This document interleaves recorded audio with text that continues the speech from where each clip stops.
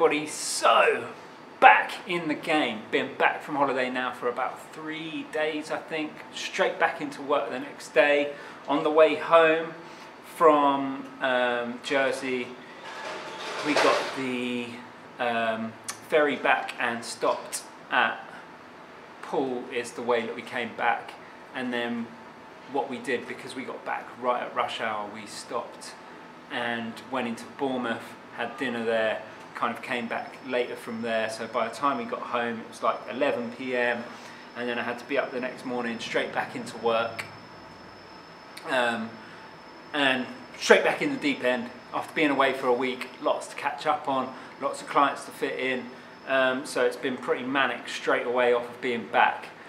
So I wanted to talk to you guys a little bit about getting back into the swing of things, getting back into the swing of things with your diet, getting back into the swing of things with your exercise after you've been on holiday. Because for a lot of people, going away might have been your main motivation for exercising and dieting and trying to lose weight in the first place.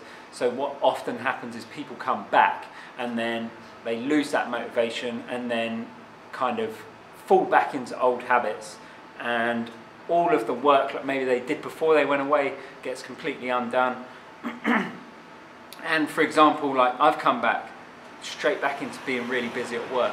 The last thing I've really wanted to do is kind of dive back into exercise.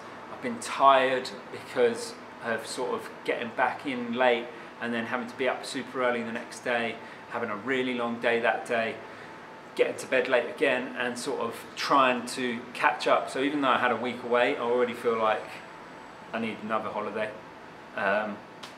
But less about that, and it's just lacking that kind of motivation to want to get back into exercise. I have worked out twice since being back.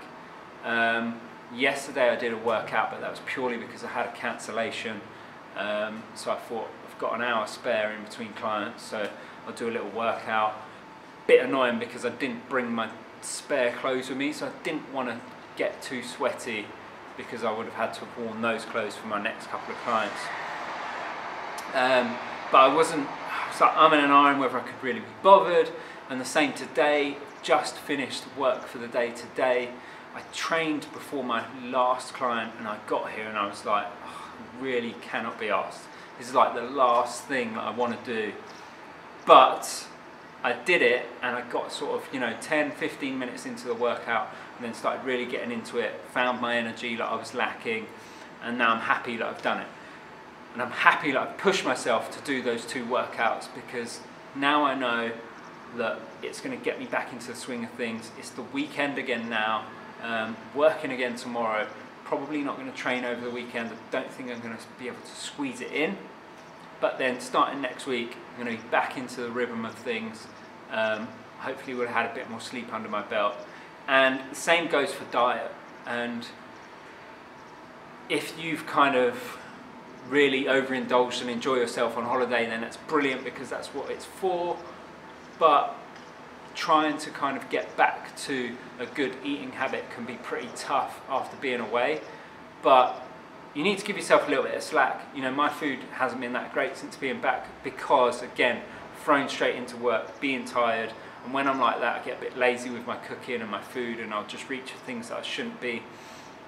But you just need to kind of go back to the drawing board and try and get rid of all of the snacks and everything in your house that are going to be there for temptation, and then just kind of think about one meal at a time.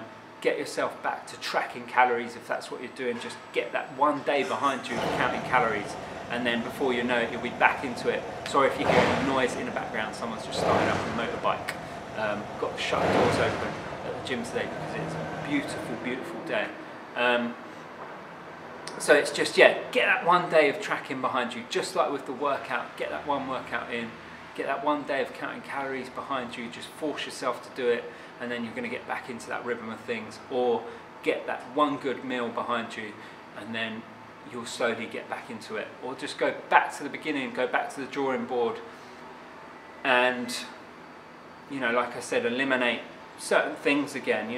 Maybe cut the snacks out, clear out your food, or do a food shop. This is an incredibly important thing. When you get home, do an online food shop, get all the food delivered into your house, as soon as you can, so that then you've got access to the good food and to be able to make yourself decent meals, etc., instead of kind of longing that process out and then kind of going to the supermarket, grabbing something, risking the chance of grabbing a snack or buying other things for the house that you don't necessarily need.